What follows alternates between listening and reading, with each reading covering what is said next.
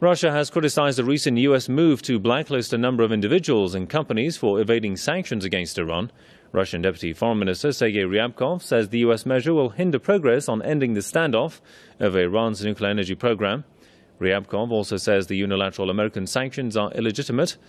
Last November, Iran and the 5 permanent members of the UN Security Council plus Germany reached a landmark agreement on Tehran's nuclear energy program.